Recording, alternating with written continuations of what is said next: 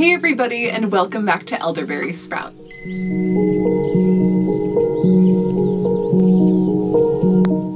So today I want to do a video that is a flip through of my grimoire. Ooh!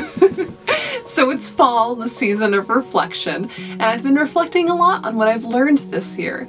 So I thought now would be a good time to go through my grimoire and see what I've done. I started this grimoire about 2 years ago, so it hasn't just been this last year that I've been working in it. But let's get started.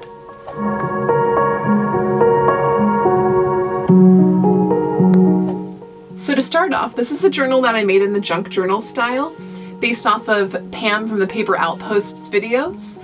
So I'll link those down below. They're fantastic, and that's absolutely just how I made this entire thing. So on here, originally I wanted to have an Ouroboros on the front, but I realized that that's like the unawakened version of the snake that's stuck in a loop of karma. So I thought the Kundalini snake motif would be more fitting because I want to awaken. That's another version of this eye here, an eye of awakening, seeing all of the patterns of the universe and taking a step back from all of that and not being so not being so reactive to daily life. So anyway, that's what my front looks like. I've got some little corners here. I just got these from a thrift store, actually. They were on a folder that I then took off and clamped onto my corners. So I think total, these probably cost like 10 cents. They were really cheap. It was on sale, so that was pretty cool. I've got a couple of bookmarks here. One of them here is a copper style bookmark here. It's like a kind of a shepherd's hook style, and I just put a dangle on there. This is just hammered copper, so I had some wire and I just hammered it and had this little loop here with a dangle. And it's got a tiger's eye on there for kind of a grounding, like protective energy there. Let's get started flipping through. So to start off, here's the front page of my grimoire. You can see here this beautiful card. This is a birthday card I got from my parents, and I just loved the kind of like medieval magical energy of that. And there's the front page of my grimoire. It says, "Of the magical learnings of Elderberry Sprout, may this grimoire cast light upon the unilluminated within me, and allow the subconscious to become conscious. May the knowing obtained and recorded within allow my reconnection with self, the Atma experiencing." So from there you can kind of gather a bit of my spiritual, I guess, beliefs and associations. So I've got a little protection, like a sigil there, a page on Thelema, the Enneagram, and again, I love having pages that are unfinished because it allows for me to have space to continue learning on the same page. So this Enneagram page, not done yet, and that's totally okay. Another Theosophy page there, some empty pages at the beginning. So this is a page that was in one of my older grimoires. I ripped it out and just taped it in there, or rather glued it in there, same with that one. My first magical memory. Oh, the laws of creation according to Bashar. Gotta love Bashar. Oh, and I taped these pages in. These are pages for, I don't know if you can read it up here. It says the new earth. I'm going to be doing a spread here of what I envision the new earth looking like, because we're going into 5D consciousness, everybody. So we need to focus on what we want to bring into this new world. But anyway, these pages are pretty cool. They've got stars. Let me get this one open too. A whole bunch of stars on them. I used these patterns to make some shower curtains. So I was experimenting and I printed them off and I was like, those are actually kind of pretty. So maybe I'll save them. And I taped them on in here. And I have this spread for my own space, which is just so happens to be what I'm filming in right now. So I've actually already manifested this one. And here I've got my natal chart. This page is kind of done, this one isn't quite. I'm gonna do more details there. That's okay. Let's see here. Oh, so these are some of the charts from my natal chart, just taped in little fold outs. I'm a Gemini, a Gemini, Capricorn, Gemini, so lots of Gemini energy. So I don't really like to define my, I guess, magical craft too much, but if I had to, which I'm still not, but I am. I definitely practice cottage witchcraft and hedge witchcraft quite a bit, so astral projection and general just homesteading practices. So here I have a page on Anking. There's some affirmations for the morning and the evening. And then there's the Ikigai, which is a Japanese practice of finding your life's purpose. And I haven't finished filling that out, and that's okay. Some self-worth affirmations. I actually keep this page open on my altar quite frequently, just so I can come back and kind of ground into my own love of myself. And that's a really awesome practice for me to do. Oh, and here's a page I have on sigils. It's kind of a flip out page, so you can see I have some sigils there. I've got a couple little tuck spots here with some sigils on some cards. Oh, I've got my gua sha pages. If you guys have never done gua sha scraping on your face, it's one of the times that it just forces me to breathe out and release all my tension. So I try to do that as often as I can in the morning, particularly around my eyebrows. I find a lot of tension is stored there for me. That's how you scrape on your body. Oh, I've had a lot of dreams with this spaceship in it, so I actually have this in another part of my journal as well. Some power statements. How to transform darkness into light. This is a good page if you're ever feeling low, to look into that. Oh, and this is a page on the vibration of consciousness. So what different emotions, what the vibrational resonance of those are. It's a page on hemisync and binaural beats that will allow for your brain to hemisync so that different hemispheres will synchronize up. It's pretty cool. Empty page there. Oh, a pineal breath to release DMT.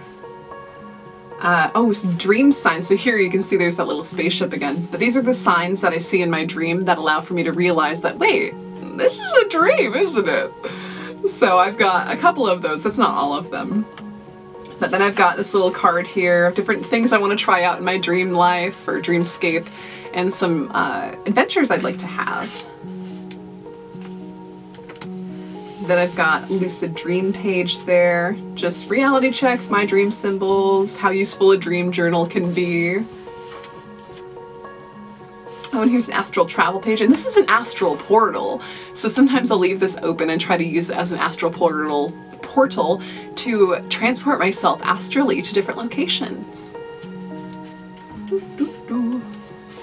Oh, and I have, for these astral projection pages, I actually have a blog post for these that go into a little bit more detail if you're interested. This invisibility cloak spell is fan-freaking-tastic if you guys have trouble with boundaries. I do this not even when I'm in my astral body, just to protect myself physically as well, and my energy body, so that's a really useful spell. Oh, and here is my ancestors page. I have the beginning of a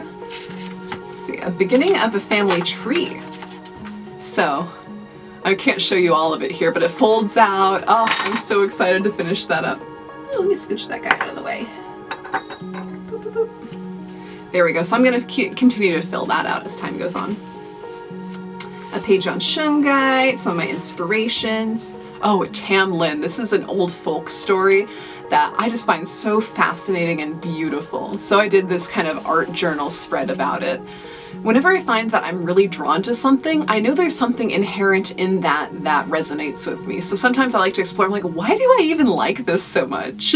So doing this allowed for me to explore why I like this so much. I'm not done with it, of course. That's going to be a theme here. So there's some empty space up here I haven't quite filled up yet. Ah, so Molly Roberts had this really cool idea of making this window. So you can see I have some tissue paper with some, I think, Mod Podge over it to make it a little sturdier. But you can see this candle over here, and you can see a TV through here, because those are the things you kind of see through windows. Then I have this mending magic page, which I absolutely love how this turned out. I wish I had recorded this process, but I did it on the couch, and that happens sometimes. But I absolutely love mending, and the cool thing about mending is that if you don't have a specific spell to kind of infuse into your mending project, you can always just say, you know what, I'm helping to heal the earth by not purchasing new things and by taking care of the things that I do have. So, oh, I love how that turned out. Here I've just got a little drawing of an evening sunset. Some art prints there. My human design chart. Here, I'll pause there if you guys are interested. I have a lot of open energy centers. I don't know if you can probably understand now why my boundaries is a pretty important thing for me. Some more information about human design. The gene keys, that's also related to human design. I haven't dug too much into this, but it's pretty important stuff. More gene key stuff. I don't know how I'm going to use this page, but we'll see. It should be interesting whatever I end up doing. Oh, and I have a Grimoire with me page for this one. Shilajit and activated charcoal are great. They are great things and I love them for my spiritual practice. I also have a spread of this, my little Grimoire with me video. I think that was my last one actually. I love how that turned out too. And I've been leaving this open on my altar as well, just to remind myself of my own inner strength. Super helpful. Oh, and here I have this scroll. I think I'm gonna write some type of declaration on it because it's so official. This is just a piece of stationery that I found, and it's so formal and official, so I'll have to put something important in there. Oh, and now we're in my alien section. So here we're starting off with the grays, Pleiadians, blue avians, the Lyrans, the Anunnaki. As you can see, I'm not done with all these. I just kind of do bits and pieces when they strike me. I also like to have the empty space so when I learn more, I can add more in there. Anunnaki, the Reptilians, the Arcturians. I feel a kindred spirit with Arcturians mainly, and the Pleiadians. Angels, the Mantis beings, Syrians. And here I'm going to do a page for all of the Ascended Masters, so Yeshua, Adamus, Buddha, etc. The Orionians? I think that's what they're called. Something like that. The folks from Orion. Some empty pages here. Oh, here we go. And now we get into the section where I do my Sabbath pages. So I mainly do these when I have a lot of time on my hands because my collaging process tends to take a couple of hours. But what I like to do is have an art, like kind of a mood board in the first year. And then the second year I'll layer information onto it. You'll see that later on. But here we have Austero, we've just got a big old egg there. Beltane and Litha. So here's an example of just the mood board of Litha. So summery and bright. Lammas, Mabon. So here also you can see that. So I just put down this beautiful fall landscape photo there first, and then I kind of added the information on the next year.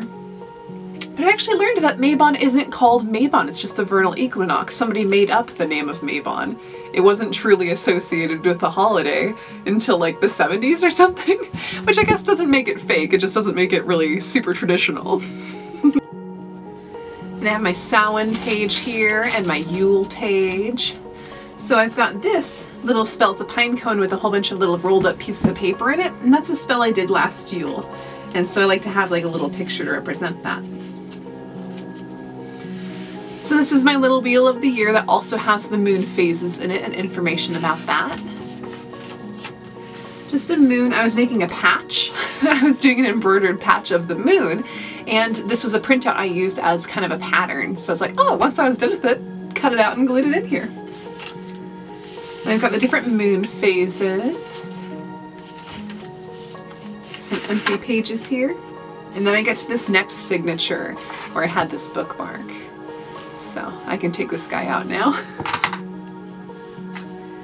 So I've got this little folder. Let me fold that up. You can see it was just a manila envelope, but then I put Be Wild and some fairies on there. So that's just nice. I can tuck whatever I want in there. And I think for most of this is pretty empty. This is the last signature. I haven't quite gotten to it yet. But this I want to be a vision board page. Let me see what else I got in here. Oh, I do have some interesting pages I've glued in. This was again from that Little Red Riding Hood book. You can see, flip that out. We've got the little forester guy there. I've got a cauldron bubbling and boiling. Some borders on some pages. And there's another border. Another border on that page. Some blackberries.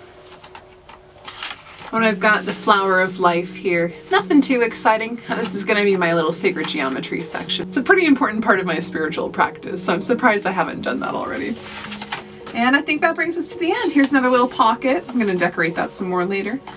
And at the very back of my journal, I have pages where I guess clips with ideas for new pages, little notes that I want to include in there.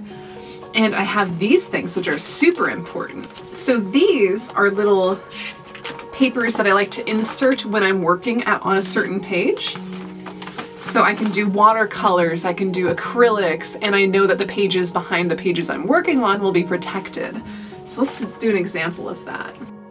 So say I was going to do this page. Be able to tuck this guy in here, and tuck this guy in there. You can see I can oh, there we go. I can protect the pages that are behind it. So I can paint and get it as messy as I want without having to worry. So those are super useful. I did put a couple of little tuck spots here for some stuff. Boop, boop. But yeah, I just like to store my notes back here. Anyway, there you have it, my grimoire flip through. I hope you guys really enjoyed seeing all the pages I've done here. Of course, as you know, magic is a continual process, as with any type of alchemy. So it's a growing process. Spiritual practice is just learning and learning and learning. Anyway, I hope this gave you some inspiration for your own grimoires. Thanks so much for watching and have a great day. Bye.